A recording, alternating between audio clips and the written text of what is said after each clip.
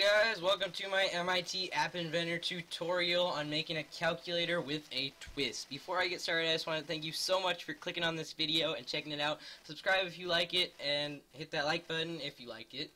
And on that note, I do videos every Tuesday and Thursday if you want to stay in good watching condition with this channel. Also, comment down below if you want to see a tutorial for anything else on MIT App Inventor. I'm also teaching myself Python at the moment, so we'll be getting some of those videos sooner or later. But let's get started with this video. Tell me like a Hellcat.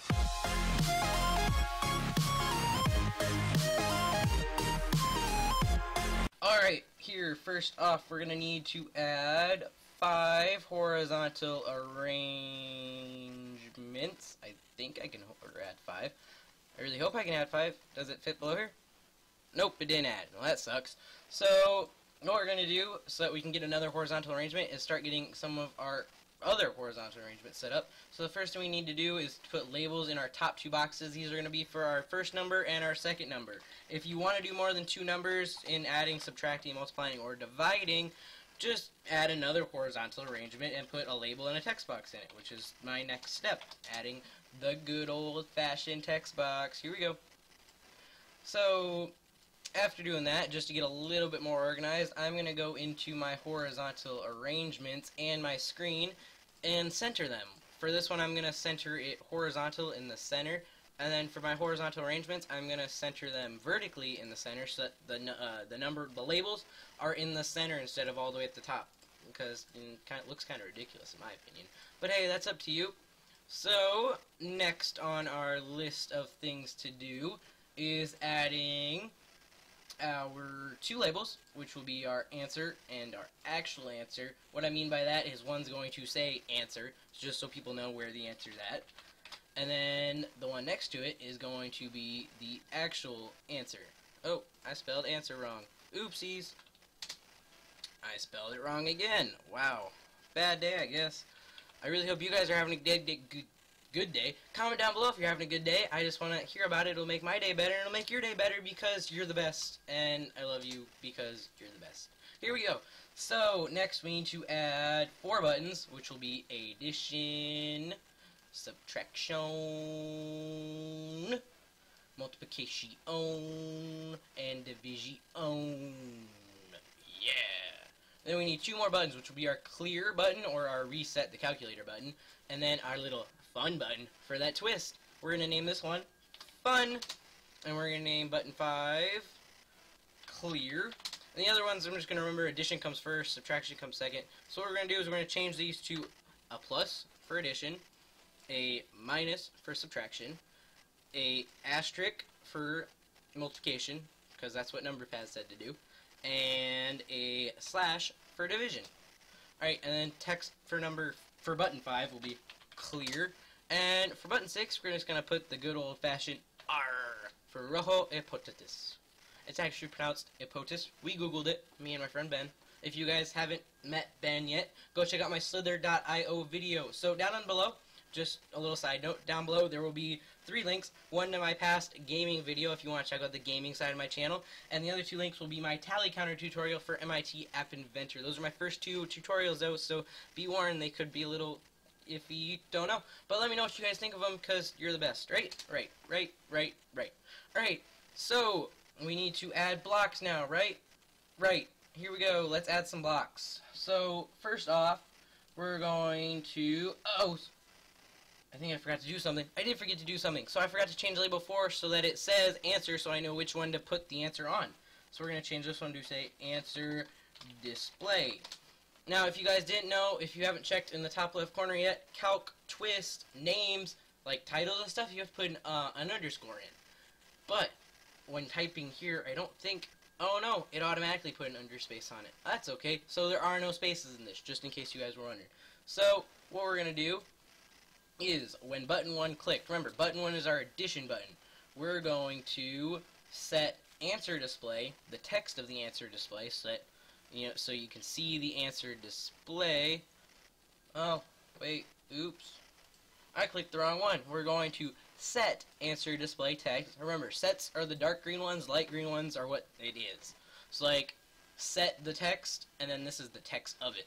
Those are two completely different things. We're going to grab a math block. So what it is MIT App Inventor knows the basics of how to work, like, functions for adding, subtracting, and all the operations, but it doesn't know how to do them with you just inputting numbers. You have to make a calculator or put that function in somewhere in your app. So I'm going to do this really quick. What I'm just going to do is copy and paste, change button 2, grab my text box out, switch this to subtraction. Yeah, subtraction. Guess it's a hard word for me to say today, but that's whatever.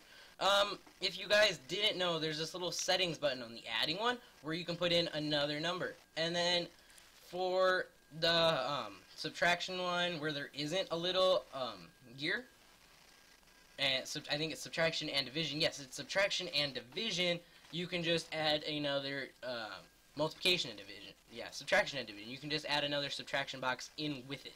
What I mean by that is you would just take, say you're doing multiplication, where I just put text box 2, you'd put another multiplication box. Simple as that, right? Right. Good to go. Yes. Yay. Alright, so let's just finish up the division here. Simple stuff. And then we're going to need to do button 5. Oh, something I did forget to do. If you're doing the copy and paste method like I'm doing, just go over here and with the drop down menu and change it to the button you want to use. I think I got all my buttons set up correctly, but hey, we'll find out when we test it, right? So next we need to organize. Always organize. Have everything organized. That's a big part of coding and everything. We're going to go and program our clear button. Bum bum bum. So what this is going to do is set answer display text. Take a text box, set it back to blank. Alright, so that's all our blocks. I will be right back. I'm going to add a screen over here for our little twist thing, and then get the emulator set up so you guys can see what I'm doing. I'll be right back, guys. Welcome back, guys. So here our emulator is doing its final little start up. What I added was, what did I add? I added a screen, and I think that's about all I added. So what this other screen will be is our twist. So give the emulator just one more second to get all fired up. The design should pop up here any second. Right here. Here we go. So I didn't change the hint for text box 1, but that's okay. What I'm going to do is just input a number. Let's say, what's today's date? Today is the 27th of April, so we're going to go 04. Oh, yeah, I forgot. You have to type on the screen. 4, and then 27. And let's add those. What is 4 plus 27? 4 plus 27 is 31. So add, answer, 31. Very cool. And then clear sets your answer back to 0, but does not clear the number. So we're going to go into our blocks, and the emulator is live. So what we're going to do is have it set text box 1 dot text or hint text box 1 dot text to Control C, Control V, null, Control C, Control V, text box 2, text to null. So let's open our emulator back up right here, and we're going to hit clear again, and ta-da, they're all clear. So let's do some simple numbers now. We're going to do 5 and 1 minus, we get 4. Now we're going to do 5 times 1, we get 5. Let's do 10 divided by 5, which should come out to be 2, I think. Yes, it's 2. Alright, so we're good to go with that part. I will be right back while I get to the other screen, guys. Hey, guys, before we switch, I forgot that I need to add some buttons. So when that fun button is clicked, that R, we're going to have it open the second screen, which name is twist. And we're also going to add a little procedure here called twist. So what this is, whenever one of the buttons is clicked, so only if it's there, if the answer is equal to 1018, which is my birthday, October 18th, then it will open the screen. So we're going to switch over to the screen really quick, and here we go. So on this screen we're going to have a little game that I like to call Whack-A-Mole. It's also known as Sprite Smash for anyone taking a class. So what we need to get in here first is a layout. And then we need to get a canvas in here with an image sprite. Like I said, sprite smash. So what we're going to do is set the canvas to height percent 90. Yeah, no, 90 is a little bit too big. So we're going to have the height set to 80. Next, we're going to set the width to fill parent, which means it'll just fill the screen. And then we're going to center this screen. Alright, there we go. I thought... Oh, no, we centered it vertical, not horizontally. Alright, so here we go. Now we need to add our button at the bottom, which will be return. Return. And now we need to edit our image sprite, which actually, I'm not going to use an image sprite for this. I'm going to do something a little bit simpler with this, which will be a ball. This ball, I'm going to change the radius to 20. Yeah, it's a decent sized ball, and then the button will be return. I think that is all we need to do. Yes, that is all we need to do. So, what we're going to do first is make a procedure called move. Oh wait, I forgot one thing in the designer. We need to add a clock with an interval of 500. Actually, no, we're going to make it a little bit faster than that. So the interval will be 200. So we're going to go into our blocks now to do. Alright, so when clock.timer, oh no, you can't do that in a procedure. Move to do. Let's see if I can remember how to do this. I haven't done this in a while, being honest with you guys. So I think what we're going to do is, oh yes, so move. We do need to find a when clock timer do. Alright, so we're not going to use a procedure move. When clock.timer goes, so whenever the clock is going, we're going to call ball to move to XY. And what we're going to do is this, set ball 1 move 2. We need a math block for this, guys. So what we're going to do, actually we need a random integer block, sorry about that. From 1 to a random number. So just like a random number, which will be the canvas width. So that's how big our screen where the ball is on. Our canvas width, if I can find it right here, height, width, right there. Canvas 1 width minus the ball radius. This will move the ball to anywhere from 1 to wherever it ends up at. We're going to Control V, Control C this, so copy paste, and we're going to change the Y to the height, because remember, X is the one that goes across the bottom, and Y is the one that goes up and down. So whenever that clock goes off, the ball is going to move. We have to put one more thing down below next to our return button, which will be two labels, actually. So we're going to put one label there, and one label right there. So this first label is going to be score, and our second label is going to be blank. But I'm going to rename this over in the components section score, just so I know that that's the score that I'm changing.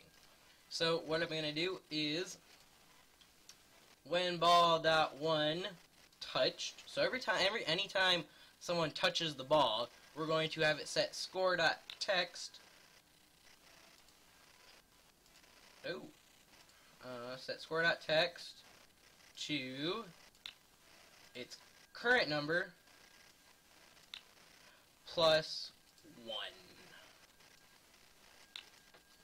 So I'm going to go back to the designer and change the score number to 0 so that it's currently 0, because then it has a starting number. So what this should do is when it's all fired up and going, is every time you touch the ball, it's going to add 1 to the score. And just so that we can get back to the calculator pretty easily, we're going to do an if-then block. So this only happens if the thing is there, and if it's not there, then it's going to go down and just add the score. So if score, I could also turn this into an else block and not worry about putting the block down there, but I don't really want to do that. So if, now we need an equal, if score.text, Control C, Control V on that score.text, is equal to Control C, Control V on that number, and I could just type on the side over here like something and it would give me that number. But if score is equal to 10, sometimes that doesn't work. I don't know why, it's just kind of weird like that. If score is equal to 10, then Control, open another screen with screen name. What is the screen name? Screen 1. Uh-oh. Screen 1. And that doesn't work. So we got to go down over here, get a text box, and put that as Screen 1. Now I'm going to fire up the emulator again really quick, guys. Be right back. Welcome back, guys. So if you look at the right-hand side of the screen, that's where I move the emulator so we can see this, the main window and the emulator at the same time. If you see, you can notice that our ball is moving a little bit too fast. So we're going to change the clock interval to 400. And if you see, our screen will load really quick. Give it 1 second. 2. See how much slower the ball is moving out? So let's try and click this ball. See? So now every time I click the ball, it adds a point. So let's see if when we get to 10, like we said, if it changes it. Wow. This is actually a lot harder than it looks. Just so that I can finish this a little bit quicker. Set the ball radius up to 50, make the ball a little bit bigger, and it should start bouncing around really big now. Uh-oh, why did it reset my score? Oh, because the screen reloaded. That kind of sucks. This is really hard, guys.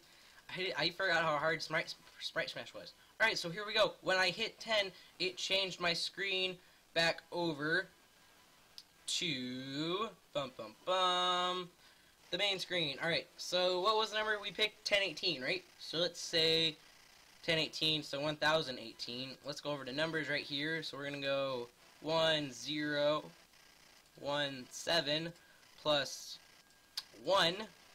And on your phones or whatever you're doing this on, your keyboard should not switch like that when you go from number to number. But that's whatever. We're going to hit add, and the answer was 1018. Now it pops us to our other screen, and the keyboard goes away when you click done, of course. And we can do it all over again. And also, I believe, the return... Oh, I didn't program the return button. Alright, so when button 1 click, Control, open another screen, Control V, open screen 1. So when the return button is clicked, it should return me to screen 1. Yeah, here we go. So give it a second to load, and we're going to see if the R button actually works for our twist. Let me know what you guys think of this twist, or if I should add something different, because there's a lot of things you could add to this separate screen, and I could expand on Sprite Smash. Comment down below if you want me to expand on how to make a very in-depth, fun Sprite Smash game, or Simon Says game, you never know. So here we go, and yes, the R fun button does work. That is it for this tutorial. Thank you guys so much for watching. You are the absolute best. Comment down below what you thought of this if you want to. And what you guys want to see in the next MIT App Inventor tutorial. My next video coming out should be, well, another Slither.io video, because that's all the rage right now. And most likely my Black Desert daily routine, and whatever MIT App Inventor tutorial you guys request. I'm still working on that race car app that I promised you guys. I'm sorry that keeps getting pushed back, but it is a pain in the butt. Just being completely honest with you guys. But anyway, thank you so much for watching. You are the best. If no one tells you they love you today, I do, and don't forget to subscribe. Have a good day. Bye.